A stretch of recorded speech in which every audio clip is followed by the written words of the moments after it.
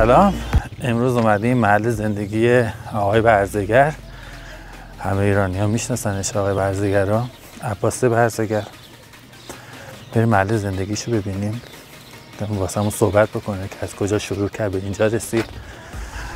یه بومگردی خیلی زیبا هم داره اینجا که حتما میریم داخل فیلمش واسهتون میگیریم. قبل اینکه بریم با آقای برزگر صحبت رو داشته باشیم، اقامتگاه آقای برزگر رو ببینیم. یه امام زاده خیلی زیبا با قدمت بالا داریم ما اینجا به نام امام زاده شاه میر حمزه. بریم اول اینو ببینیم که برای دوره صفویه است، بعد آقای برزگر هم صحبتایی داشته باشیم. با ما همراه باشید. امام زاده در دوران صفویه ساخته شده. مقبره برادر امام رضا و شاه در شیراز به اسم شاه میر حمزه. خیلی قدمت بالایی داره این امام زاده، مخصوصا درختای سروی که الان پشت سر من مشاهده میکنید. درختای سروی هست که قدمت 700 تا 1000 ساله رو داره. با همدیگه بریم که یه ویدیو خیلی جذاب داریم از این امام زاده.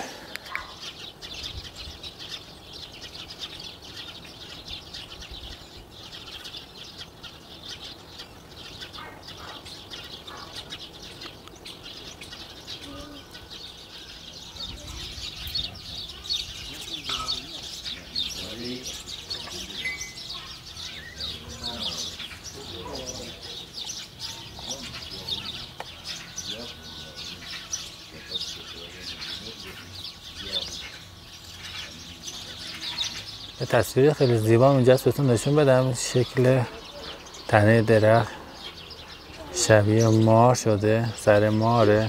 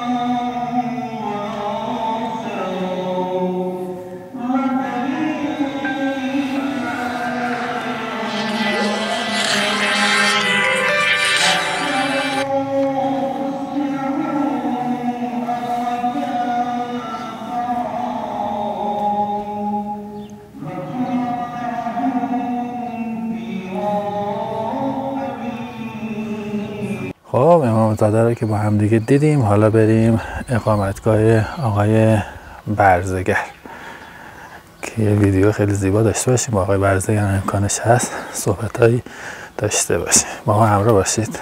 خب من میخوام راجع به داستان اینجا صحبت کنم که اصلا چی شد که اینجا به این چیزی که الان هست تبدیل شد.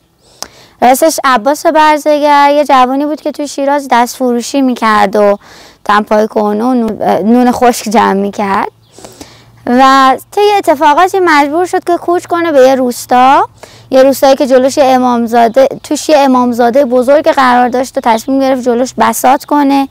کم کم بساطش تبدیل شد به یه دکه رو تبدیل کرد به یه مغازه و 1-2 سال که گذشت توی شب بارونی این مغازش چون شبانه روز باز بود 2 تا موتورسوار آلمانی توی راه گم شده بودن و پناه آورده بودن به این روستا و به خاطر روشن بودن لامپ این مغازه میان جلو در مغازه و شروع میکنن به حرف زدن یا کمک خواستن. عباس برزگر سواد آنچنانی نداشته که بفهمه اینا دارن چی میگن فقط متوجه میشه که اینا نیاز به کمک دارن، از اونا دعوت میکنه بیان داخل خونه و غذایی که خودش با خانومش داشتن یه کته گرجه ساده بوده، همونو برای اون گردشگرا میارن، جای خودشونو به گردشگرا میدن که شب اونجا بخوابن و فرداش این دوتا موتور سوار میرن. این خاطر تو ذهن عباس برزگر اینطوری بوده که خب یه بار شانس جلوی خونم اومد و یه سری توریست خارجی اومدن خونه من به جای اینکه آبروی کشورم رو بخرم آبروی کشورم رو بردم. چرا؟ چون غذایی که بهشون دادم غذای ساده ای بوده، چون خونم خونه روستایی دهاتی بوده. ای کاش من پولدار بودم و مثلا میتونستم چیزای خوشگل به اینا نشون بدم یا غذای خوب بهشون بدم. همیشه این تو ذهن عباس برزگر باقی میمونه تا اینکه حدودا 2-3 هفته بعد یا 1 ماه بعد 5 تا مسافر آلمانی این دفعه به همراه یک راهنما، یک مترجم با یک ماشین ون وارد روستا میشن و راهنماشون اینطوری به عباس برزگر میگه که اینها یا شنیدن یا تو یک حالا ایمیلی خوندن، تو یک مقاله خوندن که 2 نفر موتور سوار از آلمان به چین داشتن سفر میکردن و تو خاطراتشون یکی از شیرین ترین خاطره ها و یکی از خوشمزه ترین غذاها رو توی این خونه و تو این روستا خوردن و ما هم چون مسیرمون یکی بوده اومدیم که همون رو امتحان کنیم و خبر داریم که شما خانواده ساده روستایی هستین، حتی خبر داریم که خونتون خیلی کوچیکه، برای همین کیسه خواب آوردیم و شب خودمون تو این کیسه خوابا میخوابیم و همون غذا رو میخوایم. اینجا خب عباس برزگر تعجب میکنه که یعنی چی؟ ما حتی حاضر نیستیم کته گرجه اون دم پختکامون رو برای فامیل خودمون بپزیم، چطور شما خوشتون اومده؟ اونا اصرار میکنن و همون غذا رو میخورن، شب همونجا توی کیسه خواب توی حیاط میخوابن و فرداش قبل از رفتن توی پاکت به زور 200,000 تومان پول حدوداً 22 سال پیش رو به عباس برزگر میدن. عباس برزگر اول نمیخواسته این پول رو قبول کنه به دلیلی که فکر میکرده مهمون نوازی ایرانی یعنی این که باید مجانی کار خوب در حق بقیه انجام بده، ولی با اصرار اون گردشگر اون هزینه رو قبول میکنه. وقتی اونو باز میکنه یک شبه فکر میکنه که میتونه به تمام رویاهاش برسه، چون اون پولی بوده که یک کارگر شاید باید 200 روز کار میکرده تا میتونسته اون پولو به دست بیاره. با اون پول میتونسته خونه‌ش رو بزرگتر کنه، میتونسته خیلی وسیله های مورد نیازش رو بخره، ولی یهو یادش میفته که وقتی جوون بوده تو شیراز وقتی دستفروشی میکرده جلوی حافظی و سعدی خیلی از این گردشگرای خارجی رو میدیده. اینجا ذهنش یه دوراهی قرار میگیره، یک پول خیلی زیاد یا یک فرصت، یه شغل، یه اتفاق عجیب و تصمیم میگیره اون قید این که این پولو خرج خودش کنه رو بزنه و فرداش چمدونش رو میبنده و میره تو شهرهایی مثل شیراز، اصفهان، تهران دنبال این که گردشگرا رو پیدا کنه و بکشونتشون به خونه خودش. ولی اینجوری نیست که گردشگر با برنامه‌ریزی سفر میکرده. روزها میگذره تا عباس برزگر متوجه میشه که باید بره سراغ آژانس‌ها. تمام اون پول صرف این میشه که چندین آژانس از جای مختلف بیان شهرستانش رو بگردن، بیان بمونن، سوغاتی ببرن، غذای مخصوص اینجا رو بخورن و میگن که ما اگر خوشمون بیاد برای توریست میفرستیم و اگر خوشمون نیاد که هیچی. و یه ریسک خیلی بزرگی بوده. تا شاید 6 ماه 7 ماه بعد از اون اتفاق همه بهش میگفتن که شانس یه بار جلوی در خونه هر کسی پیدا میشه، سر راه هر کسی یک بار شانس قرار میگیره و تو همون یه بار که قرار گرفت رو لگد زدی به بخت خودت و شانست از بین بردی و پولتو هدر دادی. میتونستی زندگیتو تغییر بدی ولی حماقت کردی. واضحش اینطوری بوده. تا اینکه روزها میگذره و حدوداً 7 ماه بعد یک توریست کانادایی از سمت یک از اون آژانس‌ها فرستاده میشه برای عباس. چند وقت بعد، یه هفته بعد 2 نفر فرستاده میشن، ماه بعد 2-3 نفر فرستاده میشه. 1-2 سال میگذره و هی کم کم همین یه دونه 2 دونه توریست میاد. هی کم کم عباس بیشتر یاد میگیره چی کار کنه، بیشتر یاد میگیره گردشگر چه چیزی لازم داره و هی رفته رفته تجربه هاش بیشتر و بیشتر و بیشتر میشه. با ارتباطی که با گردشگر داشته، با وجود اینکه سواد کار نداشته و سواد کافی نداشته، میفهمه که هر عملی که انجام میده برای اونا جذابیت داره. مثلا اگر میخواسته اونا رو بگردونه توی طبیعت و اگر زباله میدیده و میدیده گردشگر خوششون نمیاد، دفعه بعد شروع میکرد به جمع کردن این زباله ها و میدیده گردشگر دارن ازش فیلم میگیرن و پچ پچ میکنن که تو چقدر به عنوان یه روستایی با فرهنگی که زباله ها رو جمع میکنی. اینجوری عباس برزگر که شاید به طبیعت اهمیت نمیداده تازه میفهمه که چقدر حس خوبی داره، جدای از این که دیگران خوششون میاد اینکه ما اطرافمون رو تمیز کنیم. یا مثلا عباس برزگر که فکر میکرده خونه های کاهگلی باعث خجالت روستان، وقتی مسافران میخواسته ببره تو روستا سمت خونه های خانها و خونه های نوساز، میدیده یه توریستا دارن میرن سمت یه خونه کاهگلی که درش چوبیه که یه الاغ جلوی درش بسته شده و دوست دارن عکس بگیرن و اگه تنور نون میدیدن از دهنشون آب میومده که چقدر این قشنگه، چقدر این جذابه و اینا رو عباس برزگر میبینه و میفهمه این چیزای عادی که توی روستاها وجود دارن چقدر جاذبن و چقدر برای تمام آدم‌های دنیا جذابیت داره که یه نون تازه محلی از اون تنور بخورن یا یه خونه کاهگلی رو ببینن و باهاش عکس بگیرن. و این هی داستان گسترده‌تر میشه و روز به روز به دانش اون جوون روستایی که سواد نداشته و به خودش باور نداشته اضافه میشه تا جایی که اول از همه خودش رو باور میکنه، اعتقاد به این پیدا میکنه که من میتونم زندگیمو تغییر بدم و اون چیزی که هست نیمه پر لیوان، همون طبیعتی که وجود داره، همون داشته های ما حتی اگه اندک باشن کافیه برای اینکه ما بهشون ببالیم و بهشون افتخار کنیم و افتخار میکنه که یه روستاییه و حالا گردشگرا میان که یه روستایی رو ببینن که به خود باوری رسیده. خیلی خوش اومد. بفرمایید عزیزم. خب اینجا نمایشگاه عکس ما هست، در واقع یک آلبوم خاطرات از اتفاقهایی که طی سالهای گذشته اینجا افتاده و گردشگرانی که اینجا اومدن.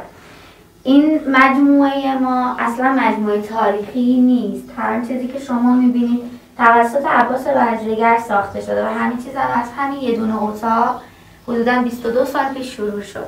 یه شب بارونی 2 تا موتور سوار گم میشن، پناه میارن به خونه عباس برزگر، غذای محلی میخورن و شاید این داستان شروع این کار رو شما شنیده باشین که همه اون تو همین یه اتاق اتفاق افتاده. حالا این اتاق رو تبدیل کردیم به آلبوم خاطرات ما و گردشگرانی که توی تصاویر میبینید بعضیاشون خب همه اواخر اومدن، بعضیا خیلی قبل‌تر اومدن. هر چند وقت یک بار تمام این عکس ها تعویض میشه. حس و حالی که شما میبینید توی این عکس ها بیشتر خب برای خود ما ارزش خیلی زیادی داره. به همین خاطر میگم مثل یه آلبوم خاطراته و روند تغییرات و بزرگتر شدن مجموعه ما رو نشون میده. کاری هم که اینجا میکنیم خیلی ساده است. ما یه خانواده روستایی هستیم، هنوز داریم تو روستایی زندگی میکنیم، کشاورزی میکنیم، دامداری میکنیم و ارزش افزوده و زندگی ساده روستاییمون شده این گردشگرانی که از سراسر دنیا میان تا یه شب کنار ما بودن رو تجربه کنن.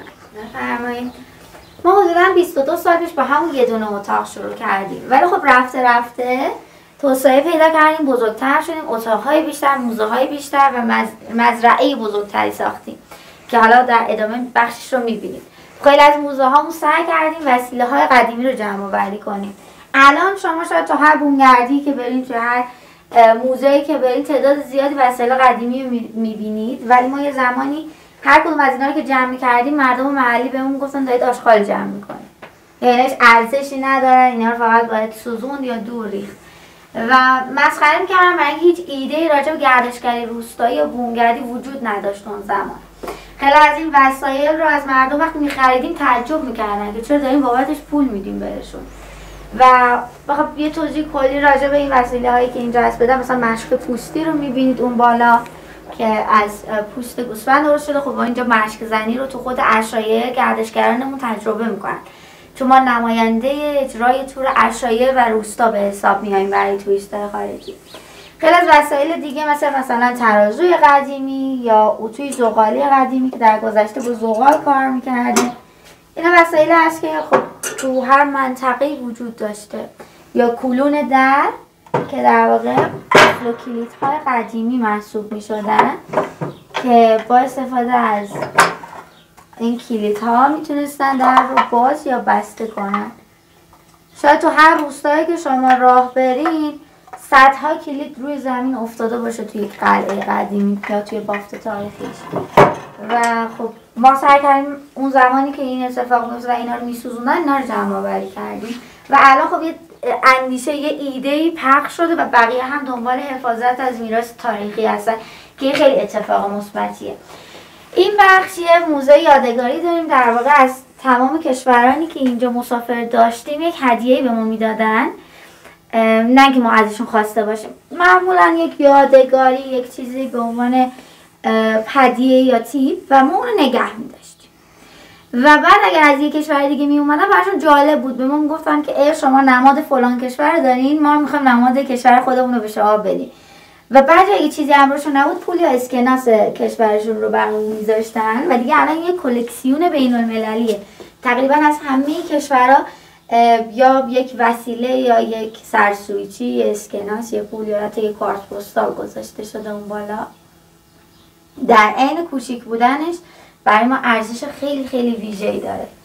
مثلا این یک قوطی قرص نعناست که نماد سربازهای ملکه انگلستان روشون هست، یا حتی پول کشور انگلستان، پوندی که عکس ملکه روش هست، یا مثلا یورو که اصولا کشور اروپایی یورو دارن همراهشون.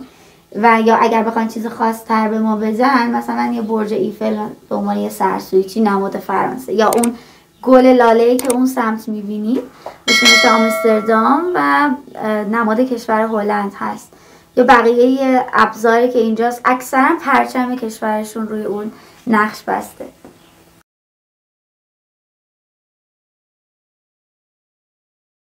اکثر کشورها اینجا مهمان داشتیم، مخصوصا کشورهای اروپایی، حالا فرانسه، انگلستان، اسپانیا، آلمان، مخصوصا هلند، بلژیک.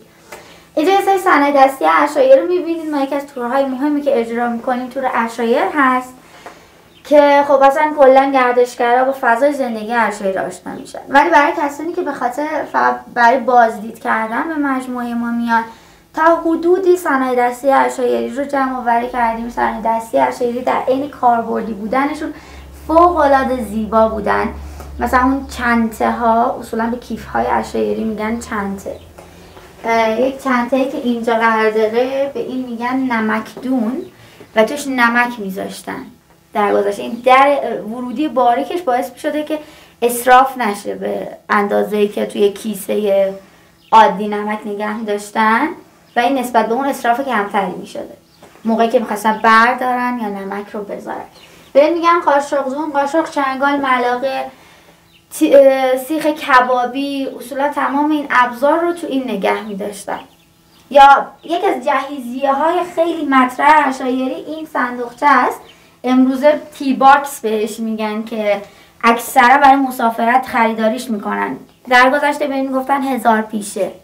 قوری، استکان، نلبکی، قند و نبات شویی میذاشتن.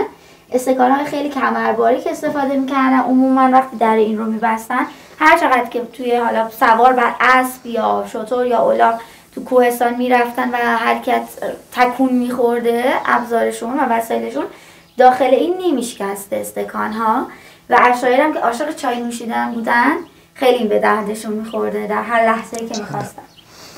اتاق بعدی یه سری ابزار کار و کشاورزی رو میبینید. هر کدوم از این وسایل از روستاهای اطراف جمع آوری شده، چون اصولا حرفه اصلی مردم روستای ما و روستاهای اطراف کشاورزی بوده تا حالا حد خیلی خیلی زیادشون و از فامیلی های اینجا مشخصه. این وسایل جمع آوری شدن برای اینکه بتونیم فرهنگ کار و زندگی مردم گذشته خودمون رو نشون بدیم.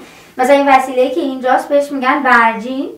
برای خرمن کوبی از این استفاده میکردن و اصطلاحاً خوشه‌های بریده شده گندم رو روی زمین پخش که میکردن، زمانی که با این روی اون میرفتن بهش میگفتن خرمن. این تیغه ها باعث میشده که ساقه های بلند گندم با حرکت مداوم حالا توسط یک گاو یا الاغ این کشیده میشده رو اون گندم های بریده شده، خرد بشه و کوچیک بشه و به اون گفتن خرمن، که بعد باد میدادن تمام خرمن رو. کاه که سبک‌تر بوده با باد میرفته، گندم برمیگشته روی زمین و اون رو دونه دونه جمع میکرده. اونور بیشتر اینها کارایشون دیگه از بین رفته و دیگه توی روستاها کسی رو نمیبینید که مثلا با داس گندم درو کنه. این یک قالی دستباف هست که طرح طاووس داره روش. قالی دستباف یکی از مهمترین صنایع دستی ما ایرانی‌ها هست که انواع مختلف داریم، طرح‌ها و رنگ‌های مختلف داریم که حتی یکی از موزه‌هامون حتی قالی بافی رو به گردشگرامون یاد میدیم و آشناشون میکنیم با فرهنگ فرش بافی ایرانی که خب یه بخش از موزه.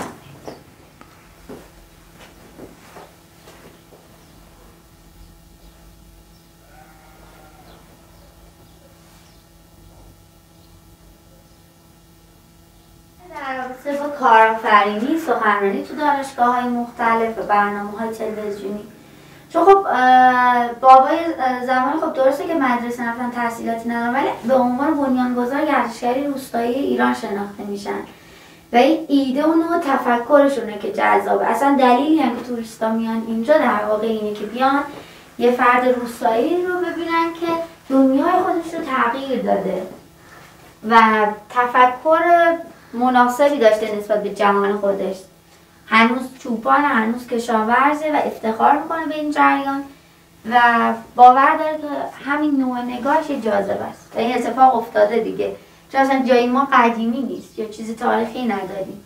تنها دلیل این که گردشگرا میان اینجا میان که داستان زندگی عباس رو بشنون و یه شب مهمون عباس برزگر بشن. ما به این اتاق میگیم اتاق خان.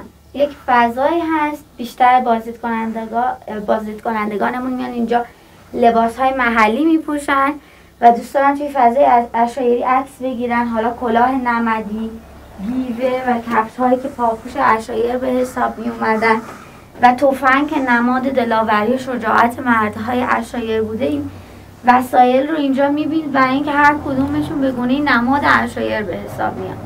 تور اصلی ما تور عشایره و برای زمانهایی که تور عشایر رو نمیتونیم اجرا کنیم چون عشایر کوچ کردن یا صرفا مهمانا برای بازدید میان توی دهکده ما و فرصت دیدن عشایر رو ندارن، این اتاق فوق‌العاده مناسبه. حالا عمده خانم‌ها دوست دارن اینجا لباسای محلی بپوشن، عکس بگیرن و گردشگری خارجی برعکسه، خیلی دنبال این عکس گرفتن نیستن و براشون جذاب‌تره که راجع به عشایر بدونن، با عشایر ایران آشنا بشن.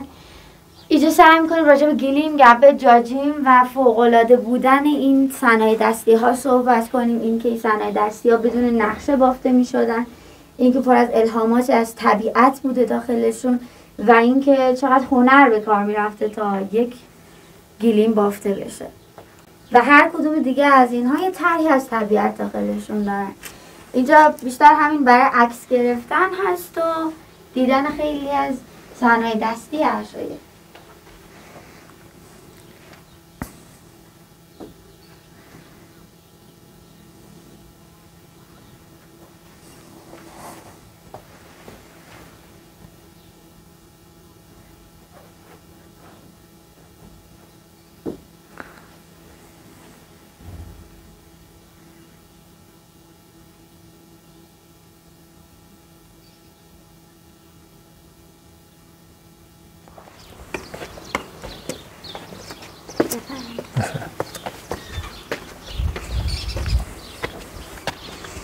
اینجا فضاهایی رو بازسازی کردیم که مشابه خونه‌های قدیمی روستا و معماری قدیمی همین منطقه است که مثلا گوسفند رو پایین نگه می‌داشتن، خودشون تو اتاق‌های بالایی زندگی می‌کردن مردم معمولی.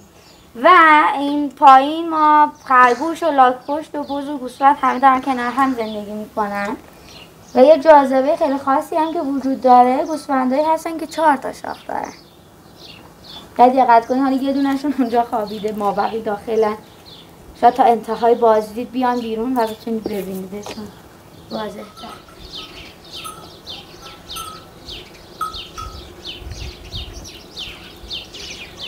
اونی که اونجاست حتی از 4 شاخ ها متفاوت‌تره، 5 تا شاخ داره. اونی که اون گوشه خوابیده. مثلا گوسفند 4 شاخ خیلی کمیابه و اینجوری نیست که هر جایی وجود داشته باشه. یه جهش ژنتیکیه که به خاطر پیوند گوسفندهای گله‌ای که تو عشایر بودن با قوچ کوهی یا کل کوهی اتفاق افتاده و این ژن اون مدل شاخهای کل کوهی هم توی بدنشون اومده و اینجا به نسل‌های بعدیشون منتقل میکنن. مثلا الان همشون دارن دونه دونه از این اتاق دیگه میان بیرون. این 4 شاخه.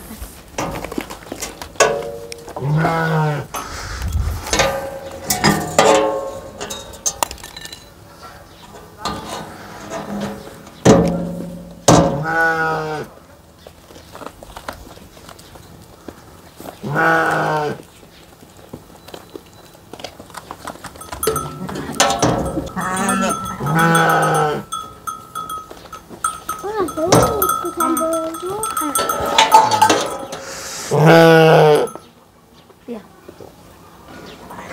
دیدی؟ نگاه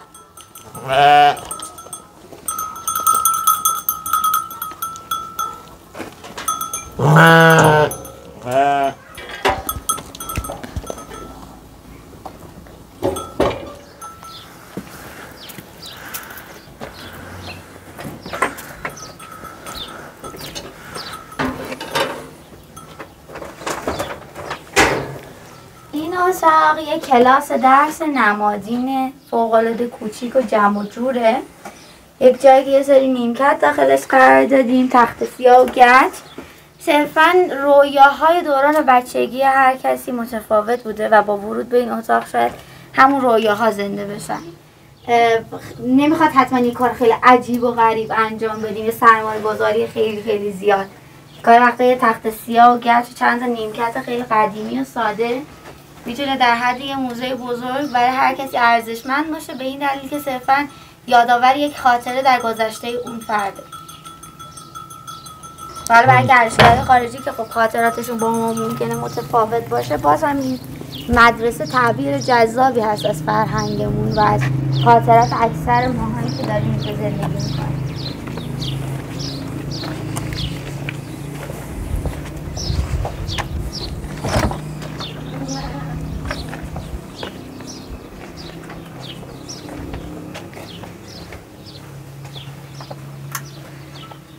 این اتاق بازسازی شده. نوع معماریش برمیگرده به حدود 500 یا 600 سال پیش. تک تک این ابزار رو از مناطق مختلف جمع آوری کردیم و همه تقریبا به این فضا میخوره استفادهشون و مورد استفادهشون مرتبطه با هم. ابزار کشاورزی، چرخ نخریسی، بره ها یا تیغه های برجین، قالب زین اسب، داس که اونجا هم بود، وسایلی مثل حالا وسایلی برای قالیبافی یا حتی یک حفره های تو دل این دیوارها وجود داره که در گذشته هر کدوم یک کارایی خاص خودشو داشته، ولی مهمترینشون این اتاق هست که یک اتاق خیلی کوچیک تو دل خونه هاشون و تو دل اتاقای بزرگترشون قرار داشته که بهش میگفتن پستو. پستوها به عنوان اتاق خواب یا انبار آذوقه شناخته می شدن. اتاق‌ها فقط برای زمانی که هوا خیلی گرم یا خیلی خیلی سرد می شده، ولی اصولا انبار آذوقه و مواد خوراکیشون بوده پستو و مخفیگاه خونه هاشون محسوب می شده. یک در خیلی کوچیک داشته و یک فضای خیلی جمع و جور داشته. عمده وسایلی که اینجا می بینید خب نشون دهنده حرفه اصلی مردم این منطقه است که بیشترشون کشاورز بودن. بعضی از اونها خانم ها اصولا فرش می بافتن و آقایون درصدشون نجار بودن. این اره های دو سر، اره دو سر بزرگ، اره دو سر کوچیک، حتما نیاز بوده که 2 نفری بتونن باش استفاده کنن و کار کنن. این چرخ چاهه که اصولا سر هر چاهی وجود داشته یک چرخ چاه و فضای اتاق، سقف، تاقچه ها همه به همون شکلی ترمیم شده که در گذشته هم خونه های مردم همین شکلی ساخته می شده. مثلا به این قسمت بالایی تاقچه بالاست اسمش و بهش می گفتن تاقچه بالا. مکانی هست که میتونستن چیزهای خاصترشون، ابزار خاصترشون یا شکارهایی که انجام میدادن رو قرار بدن. مثلا این سموره که تاکسیدرمی شده، کنارش سگ گرگه اونم تاکسیدرمی شده و اون آخری هم که یک کره یا بزغاله است. اصلا تاکسیدرمی کردن این هنر خیلی پرطرفدار، یک حرفه یا مهارت خیلی پرطرفدار بوده، ولی برای گذشته، چون امروز دیگه شکار کردن اصلا کار خیلی جذابی به حساب نمیاد، ولی یه زمانی نماد حالا ثروتمند بودن افراد این بوده که توی خونه هاشون یک اثری از شکارهایی که انجام میدادن وجود داشته باشه که این داخل بدنشون رو خالی میکردن، با کاه پر میکردن، به این میگفتن تاکسیدرمی.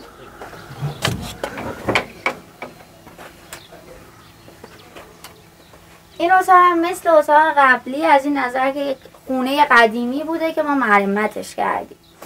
سعیمون این بوده که فضای زندگی رو نشون بدیم. مثلا همین انارهایی که از سقف آویزون شده، زمانهای قدیم یخچالی نبوده که بتونن میوه هاشون رو برای فصل زمستون که هیچ محصولی نداشتن حفظ و نگهداری کنن. پس می اومدن خیلی از این میوه ها مثل سیب، انار، به یا خرمالو رو اینطوری از سقف آویزون میکردن و تا مدت 3 ماه 4 ماه یا حتی تا خود عید این انارها داخلشون سالم بوده و میتونستن مصرف کنن. اسفندایی که به دیوار آویزون شده اصولا برای این اعتقاد مردم به این بوده که چشم بد و چشم شور رو ازشون دور میکرده. برای همین تزیینات منحصر به فردی داشته هر خونه برای اون اسفندهایی که آویزون میکردن. و آینه قدیمی که اصطلاحاً بهش میگن آینه عروس یا آینه عروسی که تو هر خونه ای نماد خوشبختی و خوشیومنی حالا اون پیوندی که بین عروس و داماد بوده قرار میگرفته. توی اتاق که اندرونی این خونه است یک قالی دستباف میبینید که عمده گردشگرا رو ما اینجا با فرش بافی آشنا میکنیم. در واقع این فرش دستباف خیلی ابعادش کوچیکه و خیلی جمع و جوره، ولی هر گردشگری که میاد یک گرهی به این فرش میزنه. وسایلی که برای قالی بافی نیاز هست خب مثلا به این میگن کرکیت یا کلوزار، در واقع شونه یک قالی به حساب میاد که باهاش به این شیوه میتونستن گره هایی که زدن رو در هم تنیده کنن. حالا این به دلیل اینکه آموزشی هست خیلی از گره ها درست خورده نشده. روش بافتن قالی رو ما سعی میکنیم اینجا نشون بدیم و چون خیلی بیشتر برای آموزش هست خیلی ها بیشتر شاید گره هایی که میزنن باعث میشه این به پاره بشه این تار و پود، ولی خب اهمیت نداره. لذت گره زدن انقدر براشون جذابیت داره که فکر میکنن حالا فرش ایرانی رو یاد گرفتن و یه خاطره خوش از فرش ایرانی توی ذهنشون باقی میمونه. طرح‌ها و نقشه‌هایی که روی فرش‌های ایرانی هست رو اینجا سعی می‌کنیم معرفی کنیم، مخصوصا نقشه‌های قالی که فوق‌العاده دشوار بوده که بشه این نقشه‌ها رو خوند، چون نیاز به چشم قوی داشته، نیاز به هوش قوی داشته و اینجا هر توریستی که میاد تازه متوجه سختی این کار و عظمت فرش ایرانی میشه. پنجره‌ها که هم نورگیر بودن و هم بادگیر محسوب می شدن، توی بالاترین قسمت خونه ها قرار می گرفته که هوای خنک رد و بدل بشه. یه صندوقچه قدیمی، حالا یه تلویزیون رنگی سیاه‌سفید روش گذاشتیم بیشتر به عنوان اون قضیه نوستالژی، ولی خب این صندوقچه ها رو بهش میگفتن یختون یا رختون که هم رخت و لباس نو داخلشون نگهداری می‌کردن، هم ظرف و ظروف خیلی خاصشون و هم گاهی وقتا میوه های خاصی که داشتن رو هم توی همین یختون ها می‌ذاشتن. And thank you to Iran Door for making this nice clip from here.